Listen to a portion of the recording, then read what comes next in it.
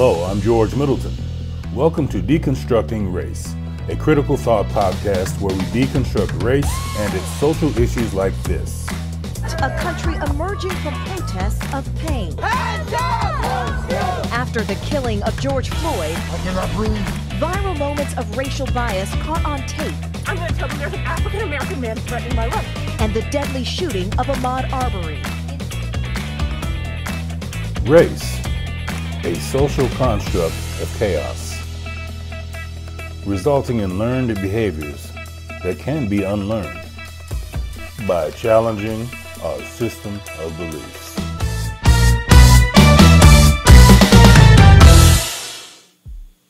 Let's begin. Welcome to Deconstructing Race,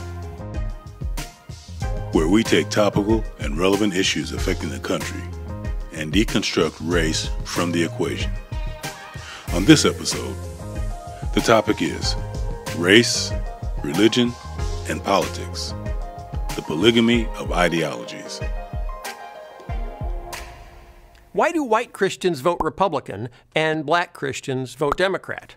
Everyone knows conservative Christians vote Republican. It's like one of the rules of nature. The sun comes up in the east and conservative Christians vote Republican. Unless they're black. Oh, right. Most African Americans self-identify as Christian, and most African Americans vote Democrat. Look at the numbers. In 2016, 81% of white evangelical Christians voted for Donald Trump. For many Christians, it's just assumed the Republican Party is the party for Christians. But what about black Christians? Pew Research interviewed validated voters after the 2016 election, people they could verify actually voted. When they looked at black Protestant Christians, there is no official category for black evangelicals because most pollsters have decided evangelical is a white term, but that's a whole different video. When we look at black Protestant Christians, 96% voted for Hillary Clinton, the Democrat. 96%. So 81% of white evangelical Christians voted for Trump, and 96% of black Protestant Christians voted for Clinton. And it's pretty much like that in every election. White evangelicals vote Republican, and black Protestants vote Democrat. Why is that? Don't they read the same Bible, pray to the same God? Which group doesn't understand that they're voting for the wrong party? That was Philip Roger Vischer, an American filmmaker, composer, animator, speaker, and actor. He makes some very thought-provoking observations in his question on why do white Christians vote Republican and black Christians vote Democrat. Here are some questions that come to mind. What is the difference between a black Christian and a white Christian? What is the difference between a black conservative and a white conservative? And for that matter, what is the difference between black and white? To effectively answer these questions with clarity, it's important that we have a good understanding of the ideological context that we're having this discussion in. A political party, it's common for members of a party to hold similar ideas about politics, and parties may promote specific ideological or policy goals. A religious group, they are a set of individuals whose identity as such is distinctive in terms of common religious creed, beliefs, doctrines, practices, and rituals. Theoretically, there should be no pattern of color in an activity such as voting in politics when it comes to Christianity. If anything, the collective behavior of the Christian of all skin tones should look different than the politics. But it doesn't. Why? When it comes to race, many of us are not so clear on the context of that ideology. Race is an ideology. Racial classification systems were developed by the European when he explored and colonized the globe and found that there were physical differences between people. These systems were used to justify colonization, conversion, slavery, and genocide. According to these systems, white skin was the standard, and dark skin was associated with intellectual inferiority and slowed development. When viewed in this historical context, the answer then becomes quite clear as to the differences between the white Christian and the black Christian, and the white conservative and the black conservative. And that answer is experiences. For race ideology was designed for human beings of different skin tones to have completely opposite experiences over the same phenomena. Let's explore the phenomena of religion as it pertains to the African who was brought here forcibly to the Americas, and their early experiences being introduced to the oppressor's form of faith.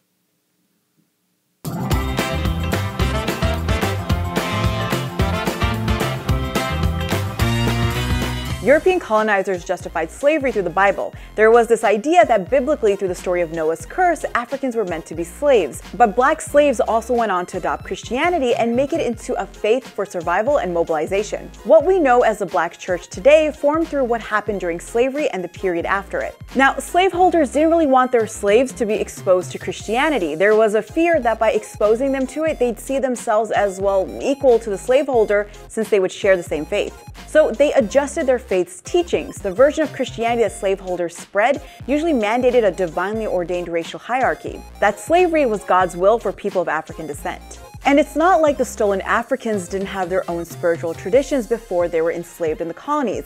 I'll let Dr. Judith Weisenfeld of Princeton University explain. Enslaved Africans were not interested in converting to Christianity, for example. Enslaved peoples produced religious community on their own, maintaining connections to African traditional resources and creating new versions of those. Their own beliefs include a variety of traditional religions in West Africa and Central Africa, but also Islam and Christianity, and they ended up practicing their faith in secret gatherings. But in the 1740s, decades before the United States even existed, a wave of religious enthusiasm among European Protestants spread across the colonies. It's known as the Great Awakening. The Christian revivals, as they were called, focused on renewed individual piety and religious devotion, and they had a more egalitarian message than the one that slaveholders espoused. People felt free to interpret the scripture and the teachings of Christianity for themselves in ways that highlighted their humanity, their equal standing before God, and the notion that God would someday liberate them. And so we begin to see new forms of African American Christianity emerge that are focused on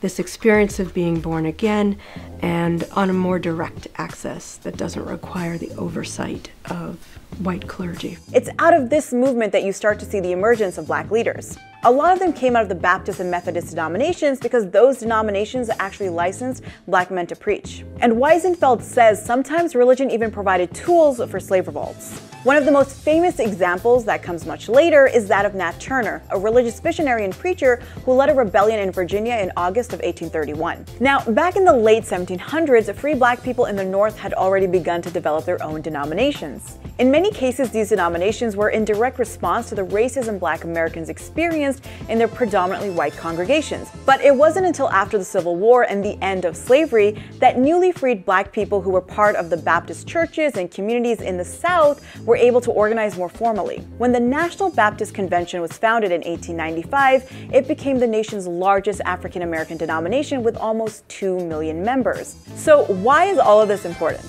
Well, these new institutions became central spaces for black organizing and public discussion of issues like the abolition of slavery and then later the status of free black people. It gave them a means to mobilize against their oppression. Control of religious life was always fraught under slavery, but it was sometimes the only arena in which people could exercise authority and control. Black preachers, black ministers, Other kinds of black religious leaders have always been central figures in black communities. During the Great Migration, millions of Southern black people moved to northern cities in search of better opportunities and to escape the Jim Crow South. It's estimated that between 1916 and 1970, more than 6 million black Americans left their homes in the South and relocated to northern cities. This influx of Southerners not only transformed northern black Protestant churches, but also created interactions that would offer black Americans a range of religious beliefs outside of Christianity.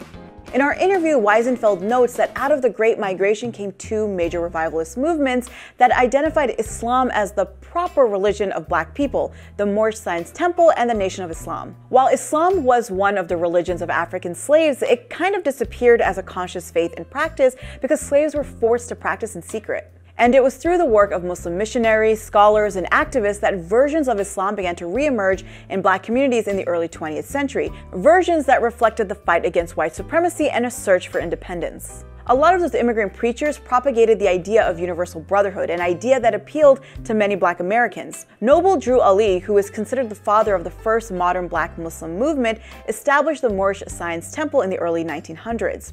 The Moorish Science Temple rejected the idea of tolerating white supremacy through the black church and rejected the idea of black inferiority. The temple didn't reject Christianity, but it did see it as a European religion. Among the temple's central beliefs was the idea that black Americans were descendants of Moroccans and that their original faith was Islam. Ali rejected terms of the day like Negro, colored, and even black, believing that the term Moor was more accurate. The Moorish Science Temple had thousands of members in the 1920s across northern cities like Detroit and Philadelphia. And it's important to note that it was far from mainstream or orthodox Islam. Even the Quran used by the temple was written by Ali and derived from various sources. While the Moorish Science Temple was taking root, a man named Wallace Fard Muhammad established another non-orthodox black Islamic movement in 1930, one that you're probably familiar with, the Nation of Islam. The world sees the problem in America as some gang-banging, dope-selling, crack-using black people. The nation's purpose was, according to Wallace Fard Muhammad, to use the faith to uplift black Americans and make them self-reliant. And it was under the leadership of Elijah Muhammad, who assumed leadership in 1934, that the nation grew into a great political force. I represent to you not a prophet, yes sir, but I represent to you God in person. Yes sir! It created one of the most influential black liberation figures of the 20th century. We don't advocate violence, but our people have been the constant victims of brutality on the part of America's racists, and the government has found itself either unwilling or unable to do anything about it. Malcolm X, a minister in the Nation of Islam, propagated a simple message: uplift black Americans' worth in their own eyes and make them independent. And the Nation of Islam was the foundation of his message, especially as it rejected Christianity and how it had been used by white supremacy.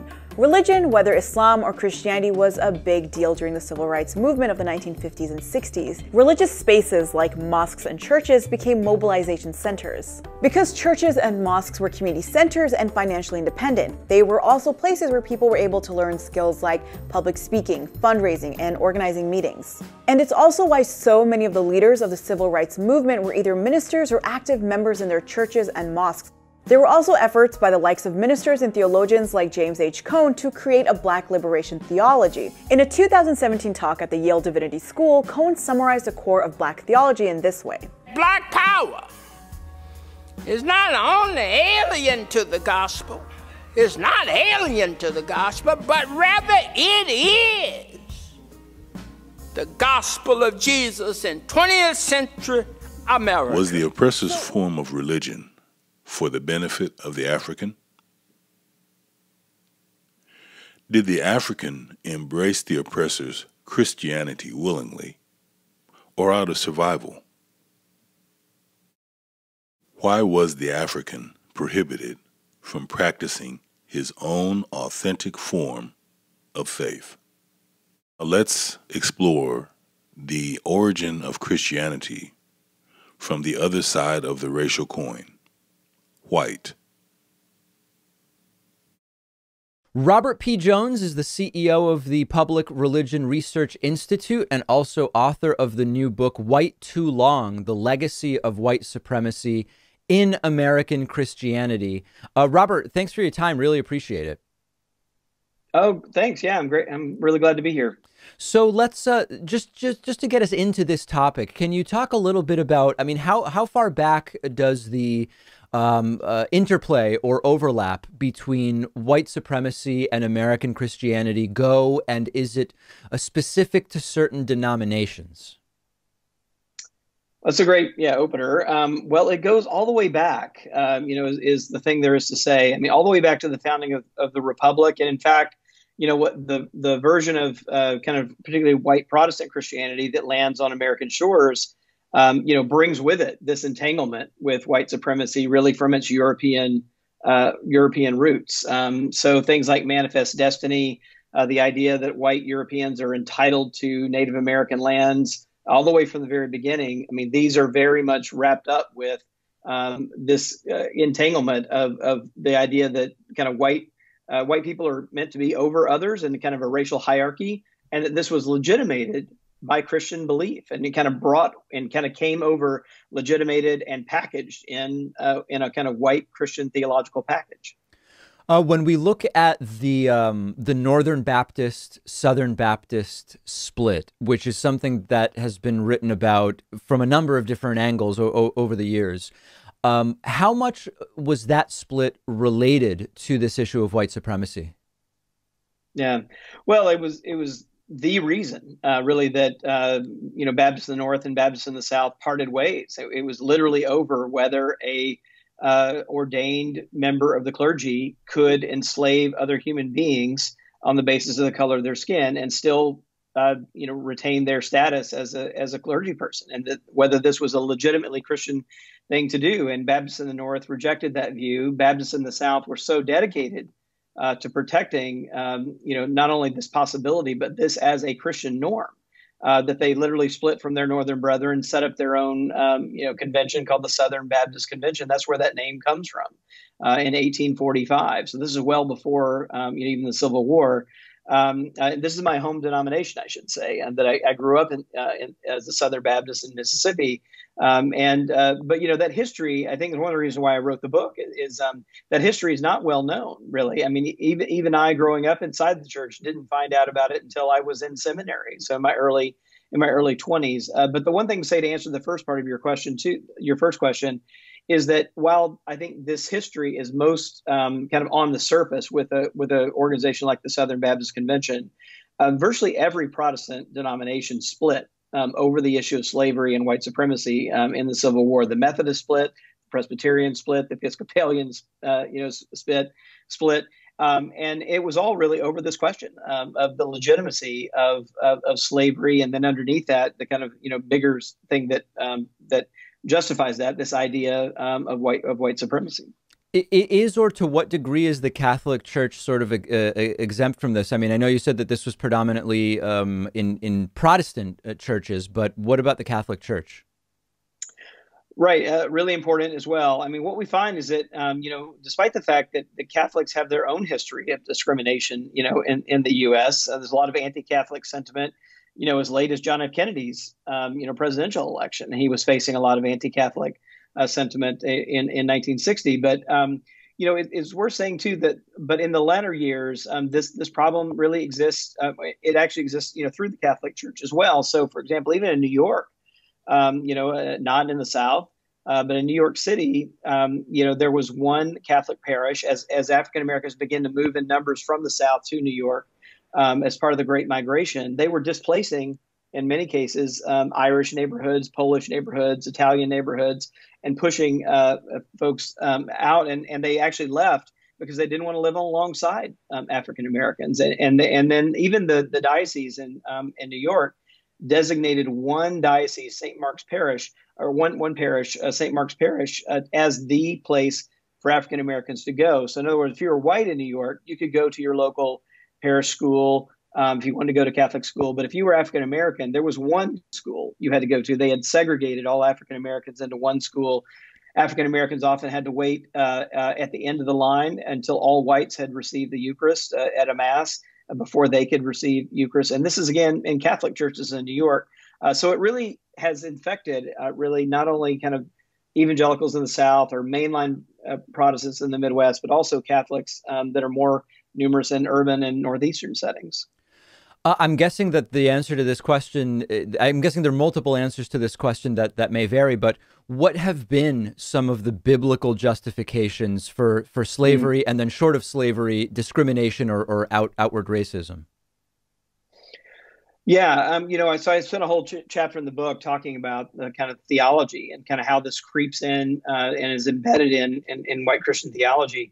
One of the most blatant examples really is that white Christians really invented a separate creation story for Black and brown people that was separate from the creation story for white people. So and read this back into the book of Genesis, and it was in the story of Cain and Abel. These are two brothers. Cain kills his brother Abel because he's jealous, and then lies to God about the murder. And in the text, it says that God marks him, marks him as a result.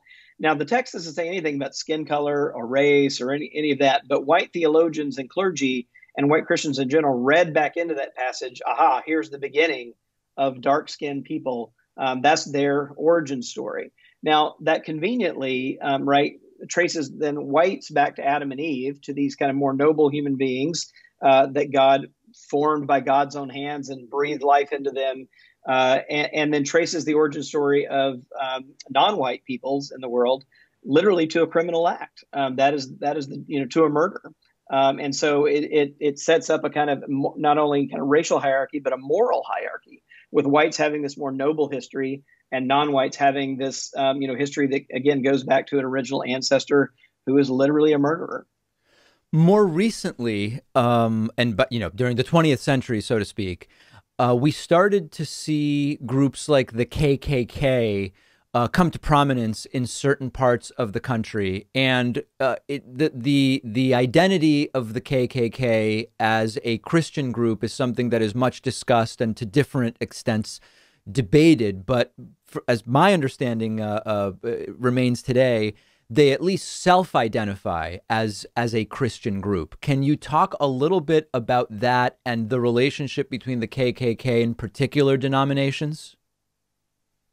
Sure. It's worth noting that that's exactly right, that the KKK was very explicitly Christian. And to be very specific, they were Protestant Christian, right? So what's lost often is, people think about them burning crosses against African Americans in the country, but what's worth remembering is that they were not only an anti-Black organization, but they also saw Jews and Catholics as a threat to a Protestant America that they were out to defend. I mean, they were very explicitly defending a white Anglo-Saxon Protestant version of America, so they were. They were very vehemently anti-Catholic, saw them as a threat to democracy, and anti-Jewish, as well. So a lot of anti-Semitism, anti-Catholicism, really traces its way back there. And I think the thing that survives and sort of like is more diffuse in particularly white Protestant circles is this melding of white Anglo-Saxon Protestantism with American identity, right? I think that this is one of the things we're still struggling with today. That white Christians, in many ways, and particularly white Protestants, historically saw themselves as America, right? And so with the changing demographics of the country today, white Christians today, for example, are only 44% of the country. That's if you take all of them together. And just a decade ago, they were 54% of the country. So this is a quite recent sea change that we've been through. And I think some of the visceral things in our politics, and particularly, I think, the appeal of Trump when he has talked to white Christians in particular, has been to appeal to this white Anglo-Saxon Protestant version of America that he is standing in to protect from change as the country is shifting quite dramatically over the last 10 or 15 years. Last thing I want to touch on, speaking now in the modern era, in the right now and over the last 10 to 15 years, what is the landscape like in terms of denominationally the sort of more integrated and progressive, for lack of a better term, Protestant denominations versus, on the other side, the ones that still maintain more of the segregation and division? Yeah. Well, I'd like to say they were that I had found in my research a great deal more distinction than I in fact found. I think this is one of the more surprising findings of the book is that despite the fact that if you look at the denominational level and you look at like statements, for example, that denominations have put out, the mainline Protestant denominations that are part of the National Council of Churches, for example, have put out lots of statements about racial justice, about Black Lives Matter, those kinds of things, that if you just read those statements, you would think that those denominations are kind of way over here. Yeah.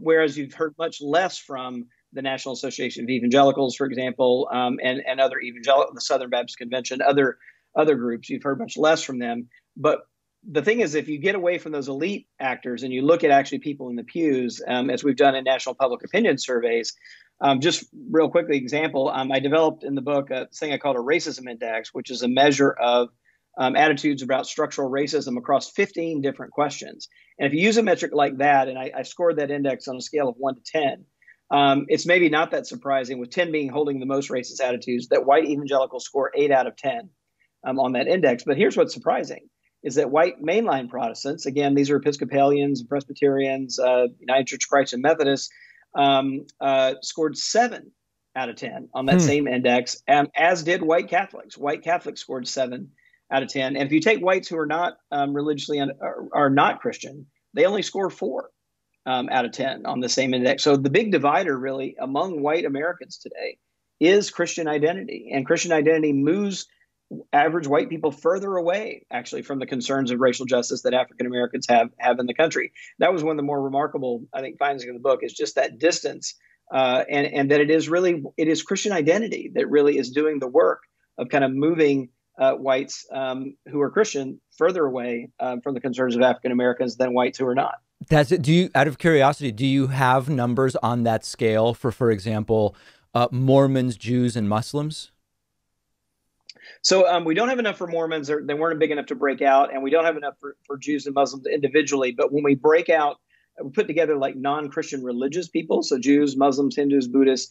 I don't remember the numbers straight out, but they are much further down the scale than white Christians are on these questions. Much more sympathetic to the views of African Americans and racial justice issues than are white Christians. So white Christians are really staking out the higher end of that. Scale. That's absolutely fascinating. Did the European use his faith for spiritual worship, or for the social control of his belief in manifest destiny? Does the color of Jesus matter to the white Christian?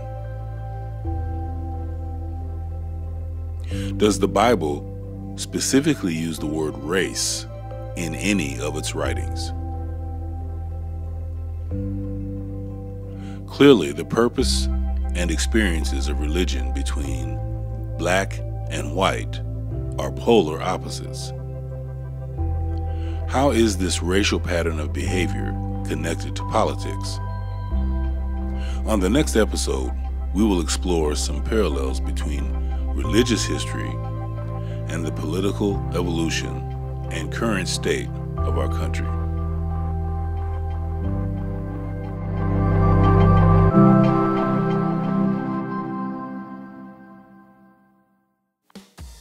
Make sure you catch part 2 of this episode, Race, Religion, and Politics, the Polygamy of Ideologies.